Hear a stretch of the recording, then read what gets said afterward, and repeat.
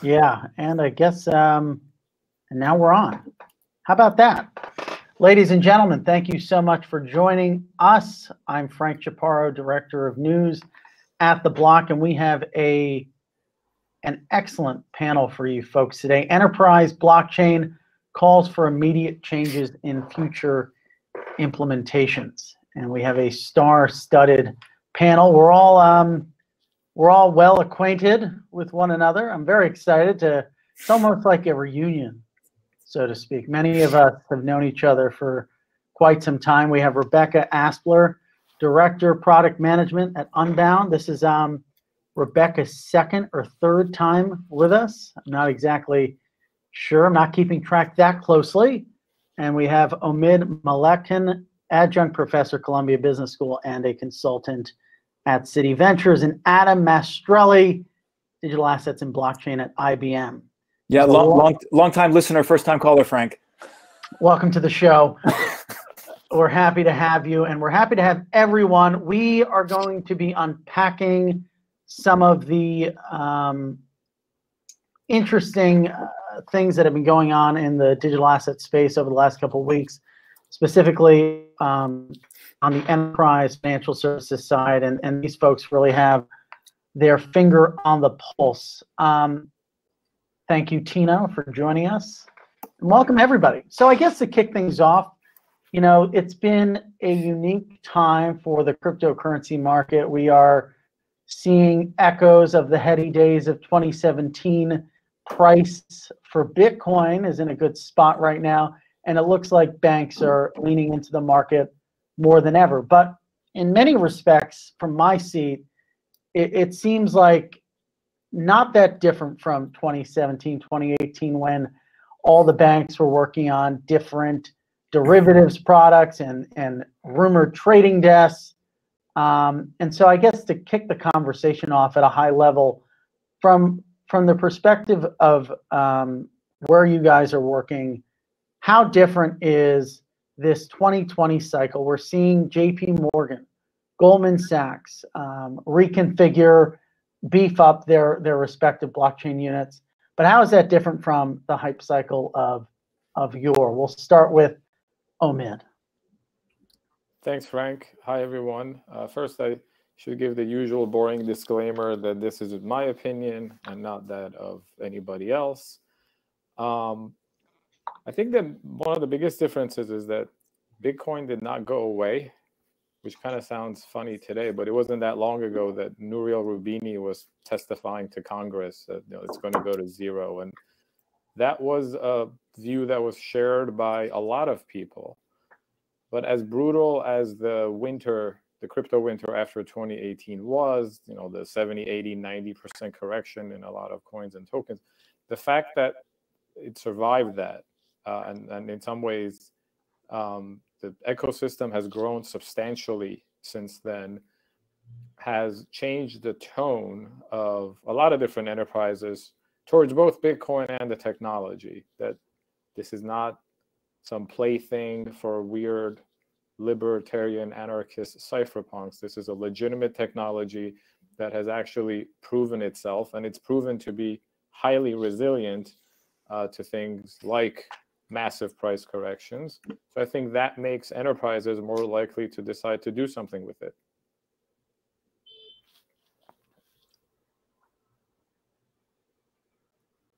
Sorry, just was figuring out how to unmute myself there for a second.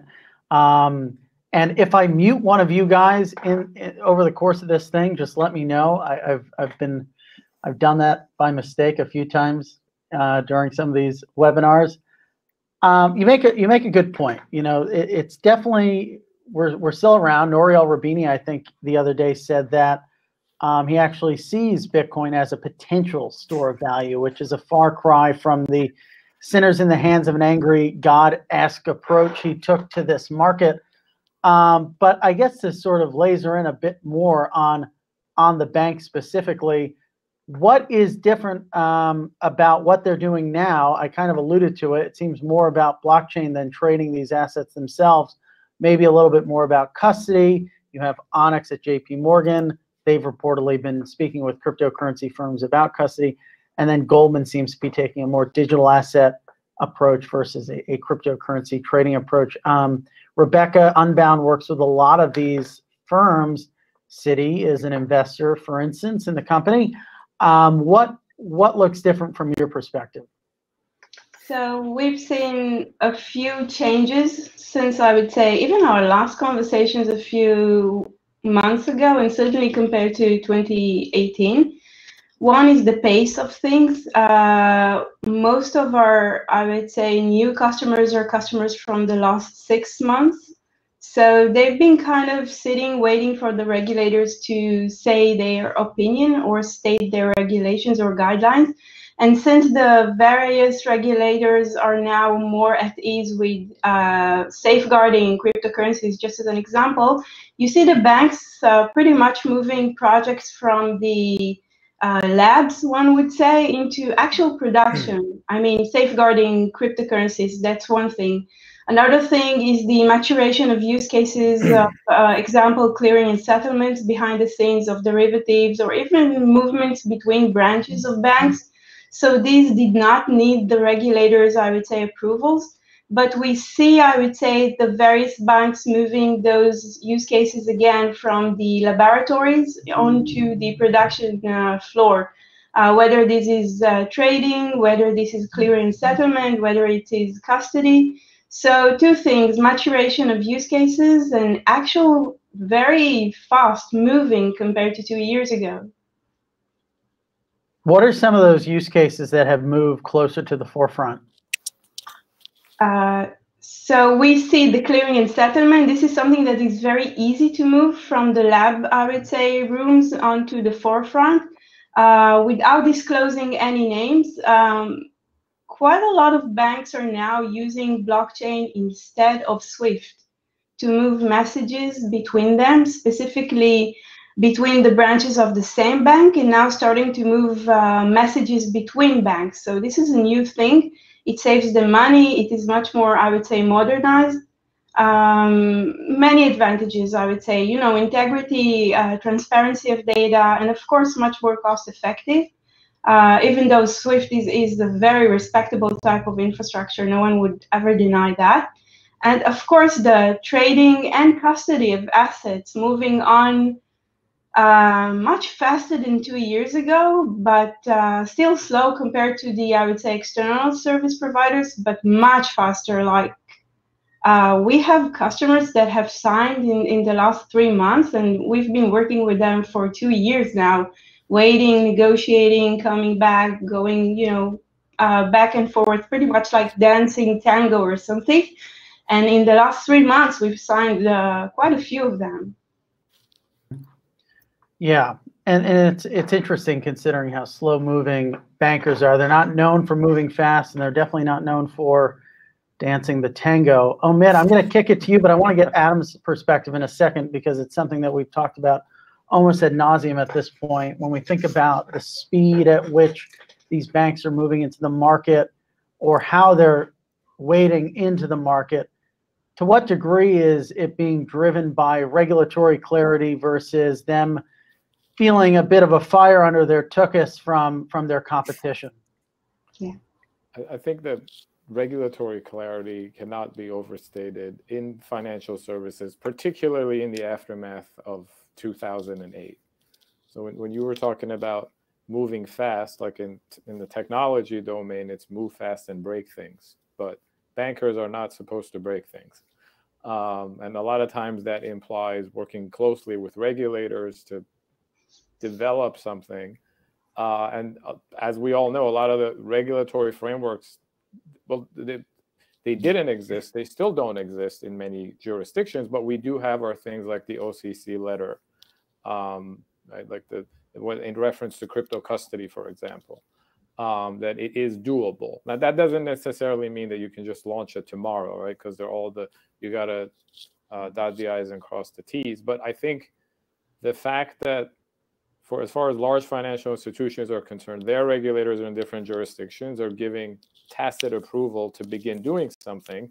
And then to the first part of your question, you do have smaller financial institutions like Fidelity making waves, and I think the competitive pressure from that is real.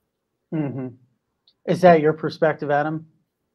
Yeah, I mean, I think it's like the difference, just everything around maturity of infrastructure. I mean, my big question, we talked to, so what is this, 92 of the top 100 banks, 85% of credit card transactions run on IBM systems. So all of these big financial institutions, including insurance, run on our stuff. So the big question we always ask initially is, are you interested in reducing risk or creating it? And the answer is, Omid smiling, and Rebecca, the answer is usually reducing it. So from 2017 through 2020, I mean, it is much different, but there is still a long way to go for a lot of these big banks and institutions to feel super, super comfortable. I mean, from policy engines and different things around infrastructure. Sorry, please, Rebecca. Yeah, no, go ahead, keep going. Oh, sorry. Just so that part plus the what's different about 2020 aspect is we have a captive audience at home watching, money printer go burr for a really long time. Plus, we're not raising capital to kind of like start projects with crazy names. We're now like, we're raising, and it's happening fast with primitives that are basically, as you said, I like the, haven't used Tookus in a while, Frank. I will take you up on that. Put it in your back pocket. Stealing Tookus.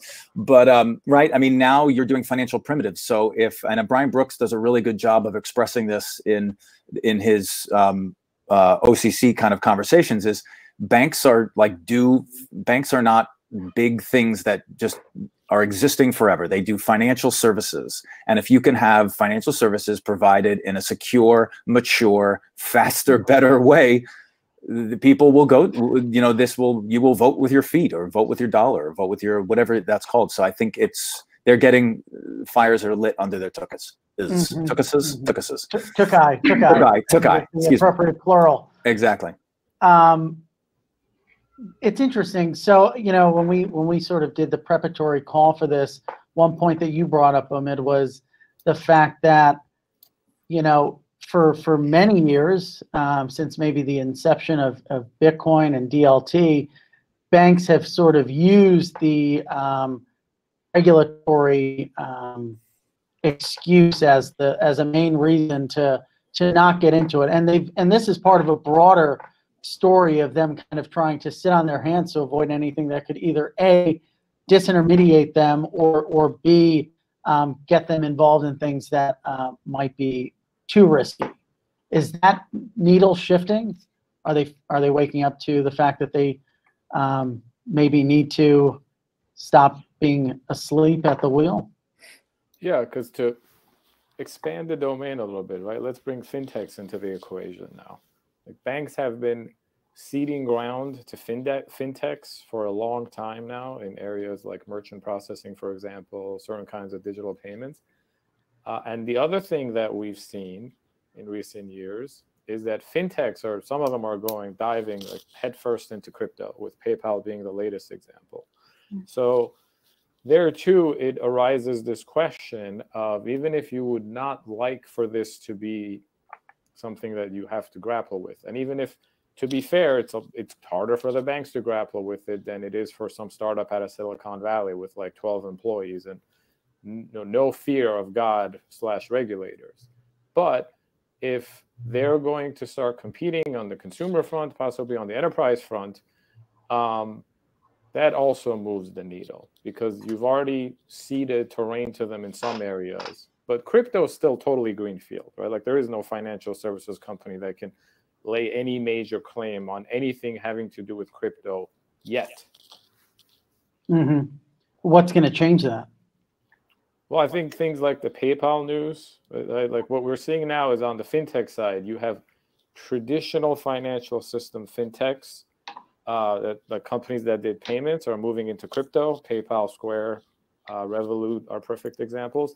And then you also have crypto native companies like, say, Coinbase and Circle moving into payments with stable coins and things like, whether it's supporting DAI or USDC. So what we're seeing now from the more technologically oriented companies is that they're moving towards this vision where you get all of this, right? You got your Bitcoins, You got your dollars in the banking system. Maybe you got your tokenized dollars, possibly someday CBDC. Yeah. And the ubiquity of that is very appealing to me as a user, as a consumer. Right? It's like, yes, give me all of those plus my crypto kitties in one wallet, and I'm a happy man.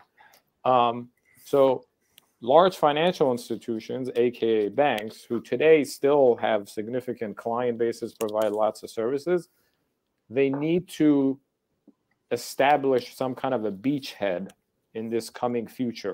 Well, yeah, Frank, let me just add to that. This is where Unbound, and this is why we like working with Unbound, right? I mean, basically, what if you have an American Express card, you know, what do they say? You're not responsible for fraudulent charges, right? It's PII data, right? Capital One hacks. I mean, Paige Thompson has these, you know, she has PII data. Okay, you're not responsible. Great, I'm not responsible. I have FDIC insurance. Awesome. Somebody has your keys. Okay, my keys, my crypto. Now, this is a big, big problem. So they have to get it right the first time. And that's why Unbound, that's why we partner with Unbound. And that's why people like that story, right? Because it is very clear that you have to get bearer assets right. You know, there's no backseas. Yeah. Some version of that. Can't call up the CEO of Bitcoin. Right, exactly. I want the CEO of Bitcoin on the line now, kid. Right, get him on. Immediately. I want Right. that on my desk right now. So if I may add and actually echo what just Adam and I said, but from the infrastructure, I would say, point of view, what we see is that banks and I would say other enterprise-grade type of financial institutions are actually imitating what they're getting with the traditional fiat asset classes, whether these are equity or stocks or commodities. They're pretty much imitating what they have there approval-wise, policies-wise, workflow-wise, getting the KYC and the AML engines integrated. And therefore, you have pretty much the same processes, the same workflows on the, I would say, different asset classes. And now that we're trading Bitcoin, just as an example, simply a different new type of asset class, but with the same processes. And this adds up to PayPal getting into the picture and Coinbase, etc. And the regulator are more at ease with banks safeguarding assets. You're getting this very much comprehensive picture of banks able to leverage their own existing systems, I would say, with an add-on of how you manage keys, because this is what you have to do with blockchain assets, but keeping the regular, I would say, comfort zone of processes, workflows, the regular AML officers being, you know, just approving now transactions that are of a different asset class. So it's much easier today, I would say, infrastructure-wise, when comparing it to 2018 or 2017. So, you know, that adds up to the convenience level of everyone. There's also other points of penetration, right? It's not just Bitcoin, it's, you know, CBDCs, stable coins, all of which bring to the table their own value proposition for a financial services firm. When we spoke, I think it was last week, right? We talked about how, we talked about the question of, and we are always thinking about what's good for Bitcoin. Is X good for Bitcoin? Is the vaccine good for Bitcoin? At least in our weird little community.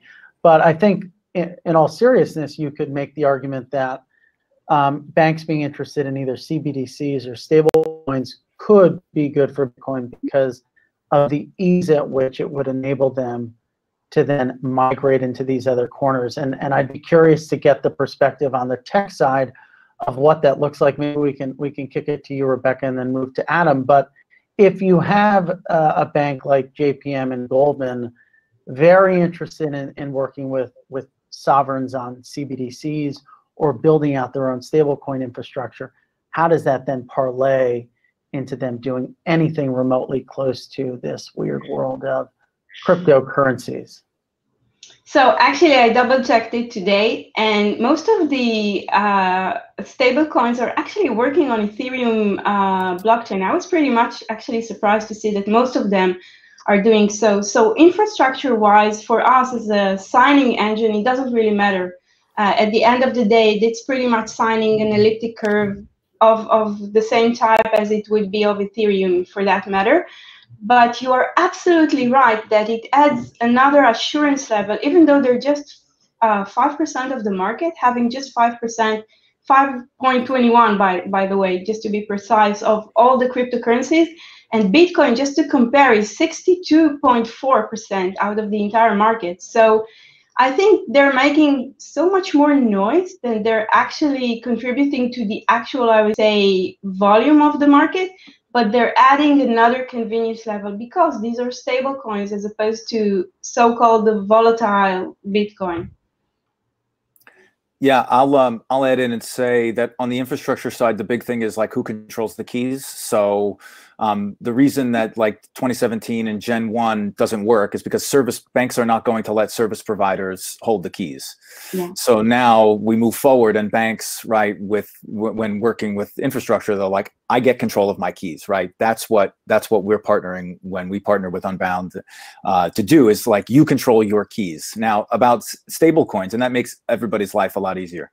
Around stable coins, this is a massive ramp up to this ecosystem. I think it would be. I agree with Brian Brooks again on this. I feel like I'm his fanboy right now, but he's some semblance of, he does not think that a Fed coin will be better. He would say have it, competing for private company stablecoins, much like their technology companies.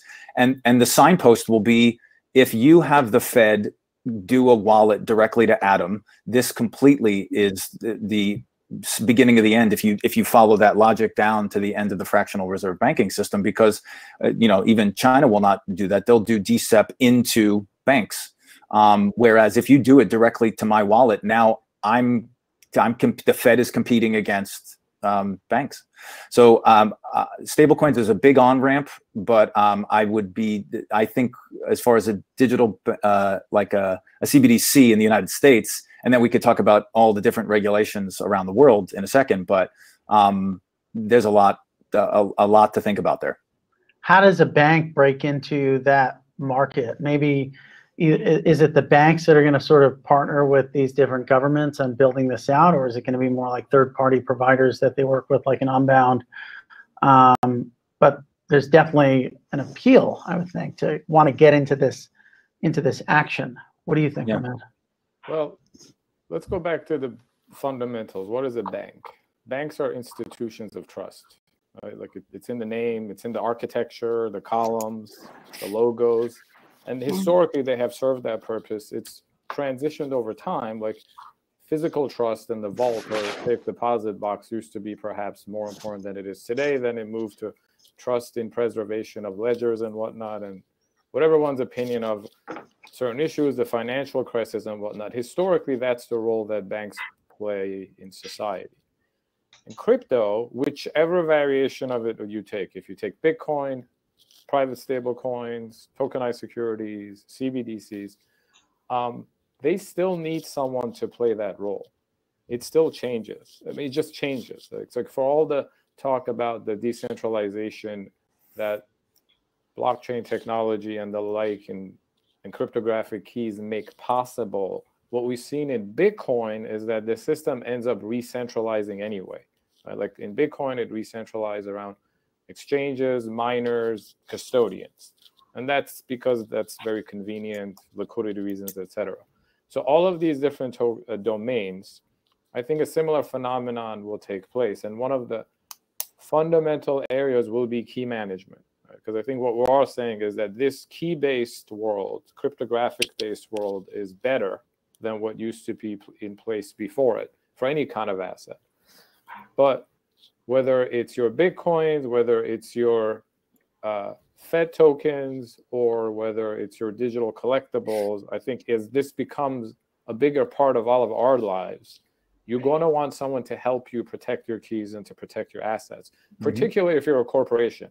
Right? Like no CFO in their right mind is going to want to be the CFO of a business that is responsible for all of its own assets, some of which are bearer assets. So I think going forward, the fundamental opportunity for institutions of trust, like banks, is this custody / key management domain. Yep. Is that what's driving a lot of these? And it's probably an obvious answer, but we've seen PayPal in talks with a number of different crypto firms. We know that BitGo is one of them. I've heard inklings of rumors about Bakkt being another. They've at least talked with 10 plus firms if we're going off of Bloomberg's reporting. And it's interesting because it's a business that is fairly unsexy if we think about some of the most unappealing, boring firms in the cryptocurrency market. It is probably, with all due respect, the custodians. But this notion of finding, the expertise to handle and execute on key management and storage is probably the most important part to do anything else. Right. And so obviously we're seeing that play out in the M&A arena. How do you execute on that properly? Is it going to be a winner take all situation? Is it going to be something where banks are relying on third parties like they do with other non-differentiated things like we see in fintech and beyond? What's your take, Rebecca? Well, we see the market evolving. This is an interesting question. Thank you, Frank. I've been doing what I've been doing now for a few years now, key management-wise. This is the first time that there's a real market fit as far as with blockchain. It's a cryptographic market. You cannot do without managing and protecting keys. And what we've seen in the market that 3 years ago, people were pretty much like opening this company, even young entrepreneurs, and building their own key management systems. And now we don't see that anymore. People have acknowledged the fact that they need an external service provider that is an expert on that. Whether they're choosing multi-sigs such as BitGo would be offering, or whether they'd be choosing Unbound and IBM together or separately, that's another question. I'm not getting into that now. Obviously, I'm representing Unbound, so I do believe that MPC would be the answer and therefore would take over the world sooner or later. But no more building on your own. We don't see that anymore. People are acknowledging the fact that keys are very sensitive. Hackers are very much of experts. They're learning each day new stuff. And protecting the keys is your single point of failure, no matter what expertise, financial, consulting, identity management, whatever it is you're bringing to the table. At the end of the day, if you're not protecting the keys and you're not preventing that single point of failure, by the way, not just stealing the key, but only just to see it, because you don't, in blockchain, you have to protect from misuse of the key, not just stealing it. If you're not doing so in a good enough manner, you'll be losing your assets. And when you're protecting your customers' value, you must do so. You must protect the keys. This notion of sort of not going it alone, though, seems new in terms of enterprise financial blockchain, right? You have a lot of folks trying to build out either their own stablecoin or their own enterprise blockchain solution that's private. And you have Gartner mentioning that the current enterprise blockchains are obsolete, right? According to Gartner, the demand, or rather the sort of the number or the percentage of enterprise blockchain platforms that will require replacement to remain competitive, secure, and avoid obsolescence stands at 90%. Yeah. So what does that mean for the market? Are people finally waking up to this idea that you can't really, the sort of first implementation was wrong and now we need to move on and reconfigure? Well, yeah, I mean, I'll take this one. I think it's a lot of it is like internet versus intranet. I mean, we say this all the time, right? It's kind of like if Adam, Rebecca, Frank, and Omid are all in a smaller network, right? And now Adam needs to prove that he has an NFT. He can either say, Rebecca, Omid, and Frank, trust me, or he can show it on chain. And I think what you'll see is these little, much like you saw with the state of New York do with PPE, and that's something that we do with, right?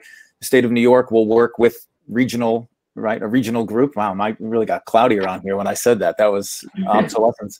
So I think it's going to be a little bit of both, and you'll have to have financial institutions specifically be able to play, this public-private. It's kind of like a public-private partnership.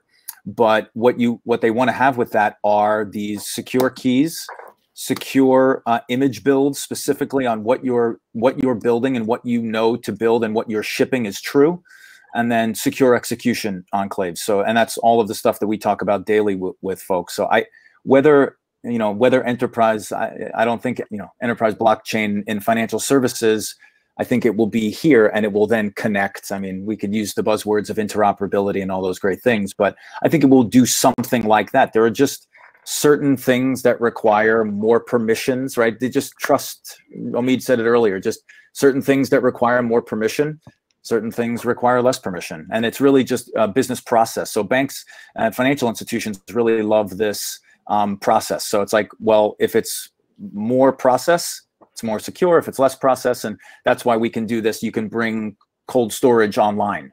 And that's what we do. We have that with our financial services ready cloud. And that's really exciting for a lot of companies, the speed for the liquidity to do that. If you're adding all these processes, though, isn't it sort of just kind of, rebuilding the existing wheel? How do you avoid that? Getting stuck into that. Well, yeah, but this is the old argument of, and I'll shut up after this, but this is now burn everything down or live within the system. Right now, you have two different views of, well, it's already duct tape and chewing gum underneath anyway. So it's not I hear always it's not the evolution, it's not the revolution, it's the evolution. So I think there will be certain things you'll just need to deal with, and you can innovate outside. And things that need to get added and brought together will be done like that, unless you blow up the whole thing, which I don't think is obviously good for anyone. I would like to add an anecdote, unrelated. We love anecdotes. Similarly, unrelated, but is in one of my former jobs, I started sort of a revolution product-wise, even though it was a very small one. And at one point, my manager stopped me and said, "You're very much frustrated because things are not working 100% as you wanted them to work."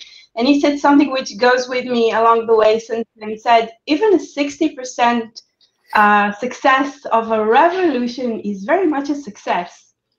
So I think that for this new asset class of digital assets on public blockchain to be adopted by the small investors, the family owners, going into a bank and saying, "I want some Bitcoins in my wallet or in your wallet," that's a very successful type of statement. It's an interesting point. Omid, do you have a perspective on that? Well, I think one, enterprise blockchain kind of gets a bad rap. Like the number of times someone's like, "Where is it? I've heard all the hype. What are the results?" Right? But to me, it's like Bitcoin's 12 years old. No one even called it blockchain in the beginning. In fact, if you look in the Bitcoin white paper, there's no mention of blockchain. Right? So the idea of blockchain as an independent solution itself is like 5 years old. And then the idea of blockchain built for specific applications in a permission setting, like financial services, is like 3.5 years old.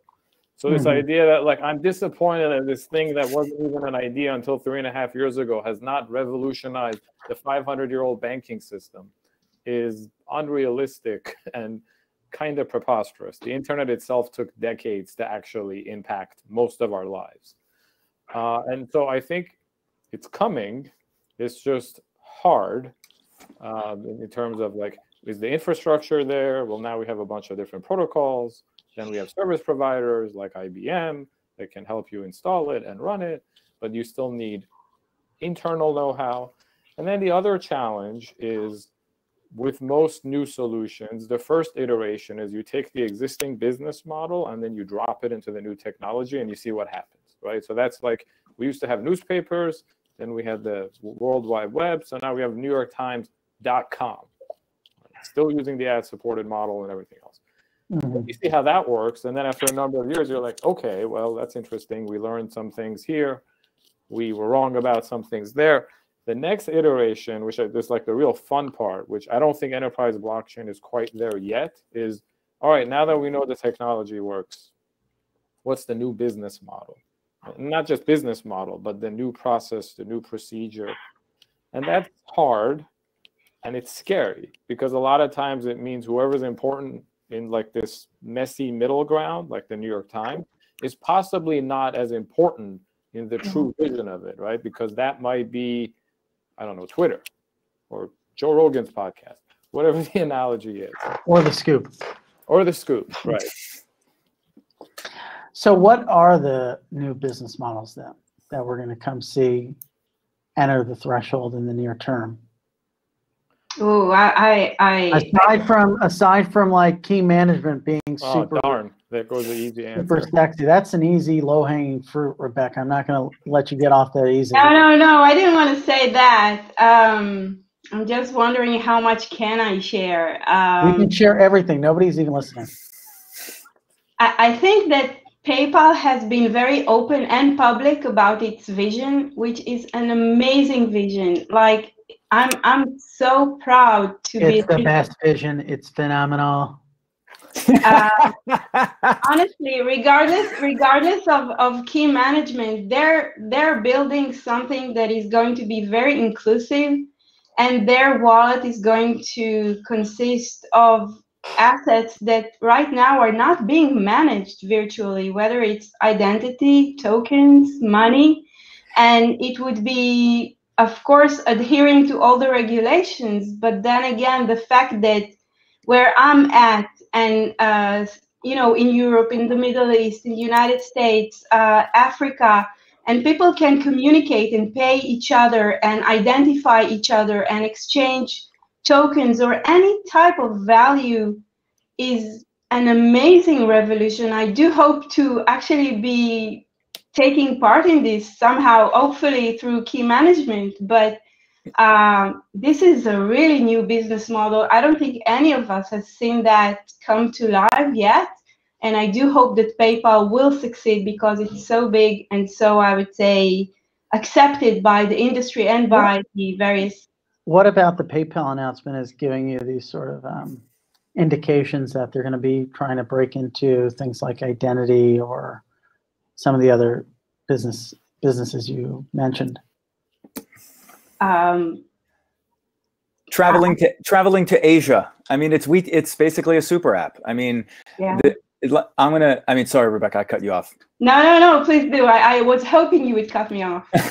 I sense that. So look, I want to go back. I'm going to make a bold prediction on a business model or a company that somebody should start. Well, it's probably already happening, but so all of the staking, I think there's going to be an explosion around staking when we do ETH 2.0. And I think that banks will start to, in the same way that you saw like Coinbase gobble up Tagomi, and you'll see like, Fidelity being really good with custody, and now everybody's going to start doing custody. They will have some version of, hey, now that you have, because it's going to be searching for yield. So people will be searching for returns. And if you're getting whatever it is, 0.1% in your checking account, now the bank can say, don't leave us just yet. But wait, there's more. You can stake. We'll help you stake your Ethereum. You don't have 32 ETH? Great. Here's give us 16, give us 10. And now they're becoming a market maker on some level, and they're providing those staking services for pools and things like that. So they're doing it for you. I mean, that's one way of keeping you around. If I was a bank, I would do that. Yeah. Are any of the banks that you're engaging with thinking earnestly about that? I think that we're talking. I mean, we're talking more from us. We'll do whatever they want, right? We're talking infrastructure. We can float that to them, but it's really on them to drive it. Mm-hmm. Ahmed? I was just going to say, like, who better to do staking than an institution of trust? Yeah. I would imagine, as is my experience, if you go to most people who work in a bank's custody business and say how they feel about staking, they're not quite there yet, but they'll get there. And it goes back, I think, to the idea of key management. And Frank, you said, like, custody is a terrible business in of itself, but it enables all sorts of other interesting, like staking, atom points. I said it was a boring business, but it is also a terrible business as well. Yeah, because we've seen the fees keep going down for custody itself. Maybe they'll go to zero eventually, but the expenses are very high because it's expensive to protect people's bearer assets. But someone's going to have to lose for all of this to become true.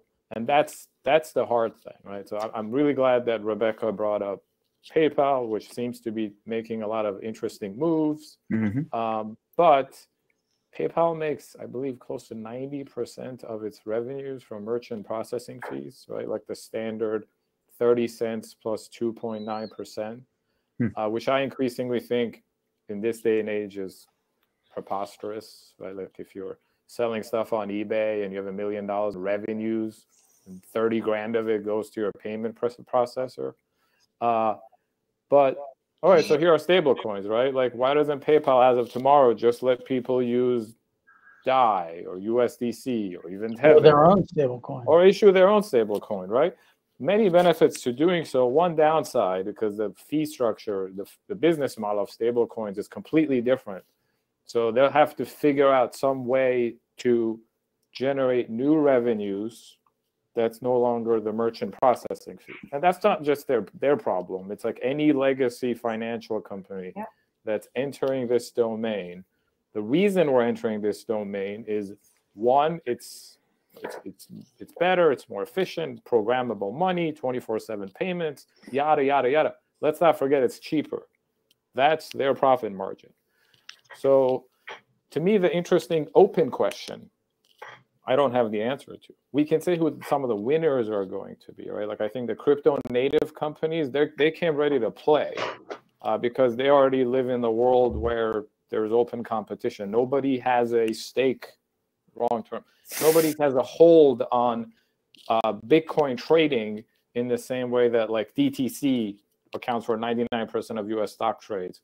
We can start a competitor to them. Good luck to us, but we can start a crypto exchange. So the crypto native companies come from this world where they're used to open competition and they have to evolve. But as traditional companies, banks, PayPal, even fintechs, they enter this world not having some of the regular moats that they do, be they regulatory or just network effects. It'll be interesting to see like what the fallout from all of that is. Mm-hmm. There's also been some significant changes. We kind of alluded to this earlier on in the conversation, but some fairly significant changes in the regulatory landscape, especially relative to 2017, right? We've seen some interesting developments out of Wyoming, a sort of banking framework from which we've seen firms like Kraken and Avanti launch offerings in the banking sphere.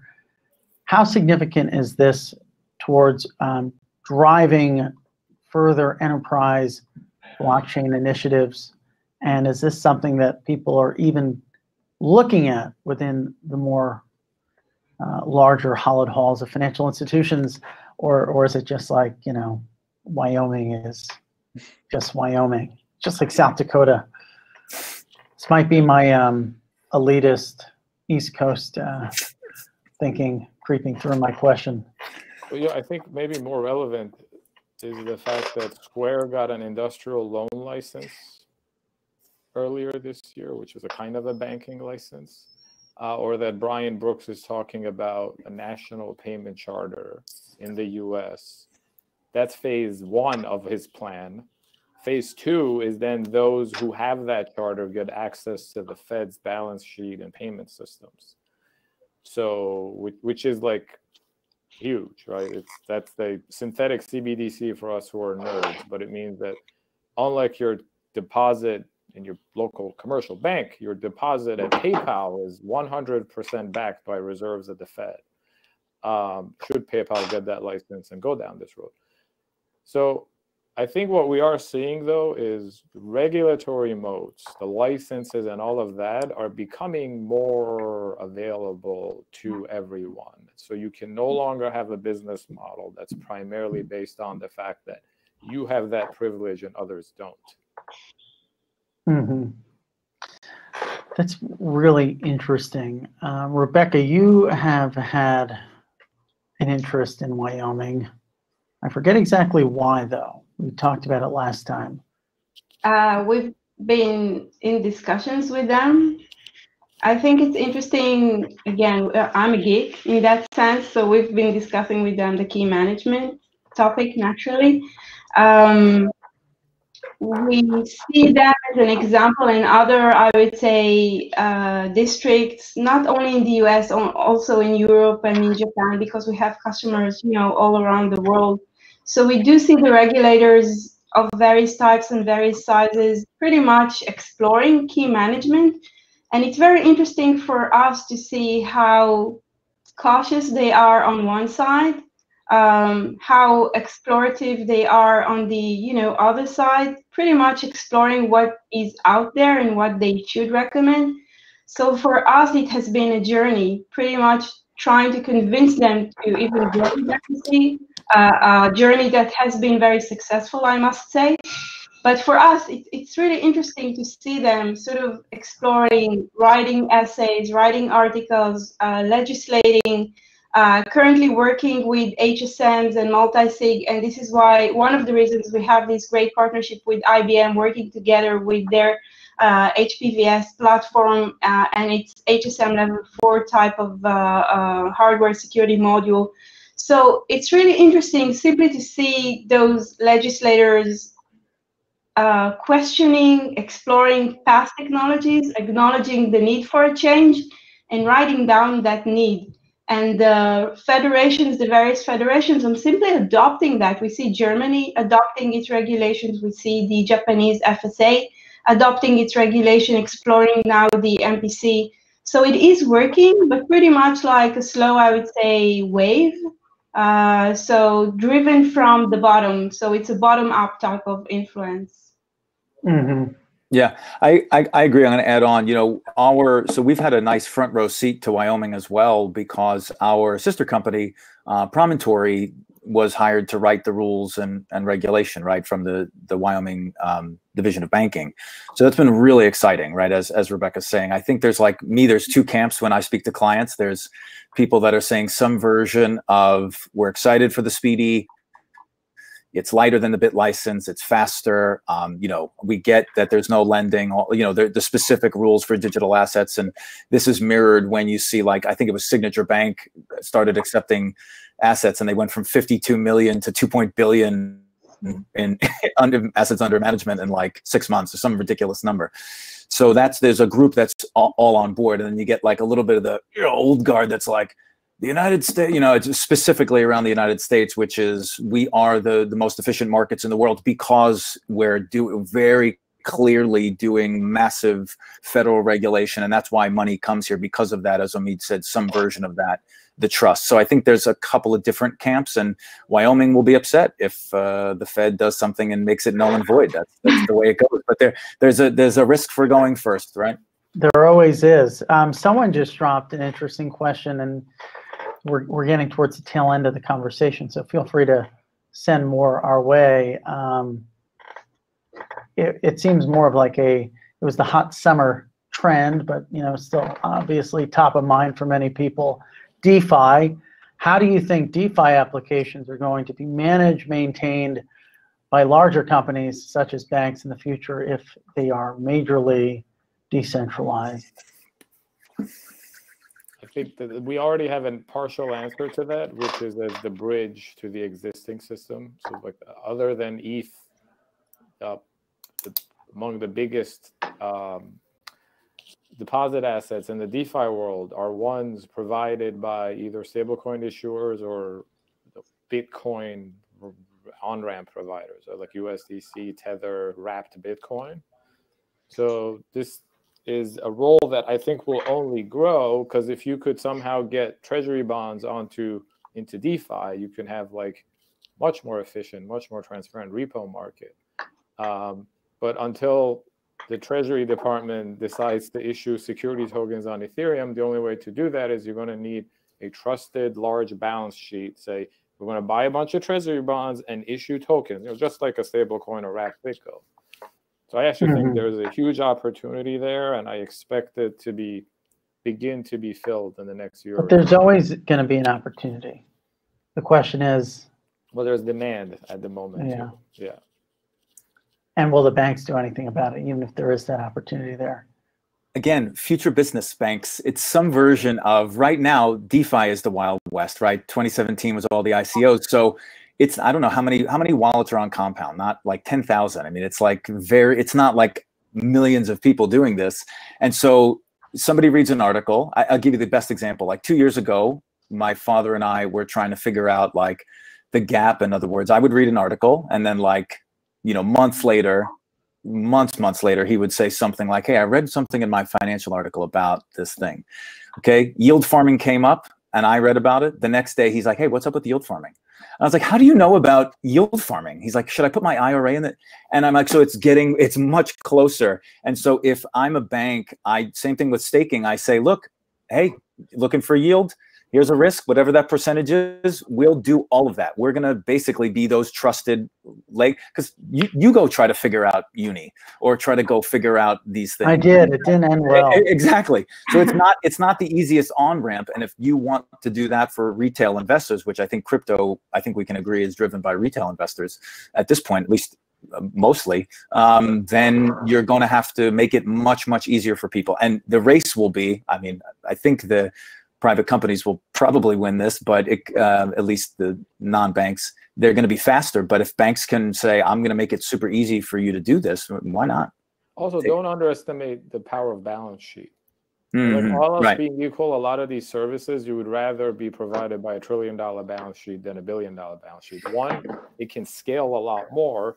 Two, if something goes wrong, there's a lot more buffer there to absorb it than if some crypto startup did the same thing. Mm-hmm. Mm-hmm. Mm-hmm. I would like just to comment that infrastructure-wise, we see the banks and the larger institutions talking about staking, DeFi, or stable coins, but actually at a much more basic level of adopting, I would say, what the ICOs of the various types did in 2017.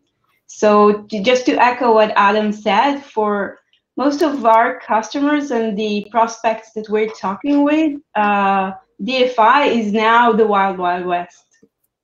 Sure feels like it, especially when I got my face ripped off on those gas fees. What pairs were you trading, Frank? It's a dangerous question. Go to that pool quickly. Frank was secretly get out of there. That was definitely top. Bigly. I lost so much money. I'm so poor now. That's why I have to do these webinars. Getting paid. Don't forget to share your Bitcoin. My referral link. Yeah.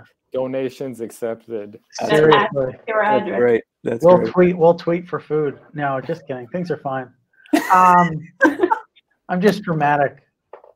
Very dramatic. I love it. Well, I think we are just about out of time. I guess we can kind of wrap things up with everyone's big, maybe controversial forecast for maybe the end of the year, or what you're expecting, at least in the near term, that maybe other folks aren't. We'll start with you, Rebecca. Ooh, I don't know about controversies. You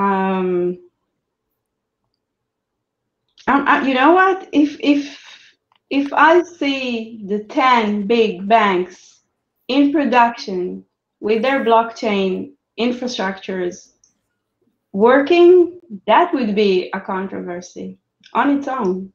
Yeah. Very unlikely, I think. Yeah, I agree. Unlikely, Ahmed?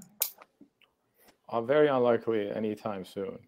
But I think you might see one bank, I don't know if it's one of the biggest banks, maybe a tier 2 bank, make the plunge with custody, either offering it, building a relationship with a sub-custodian, or buying a sub-custodian.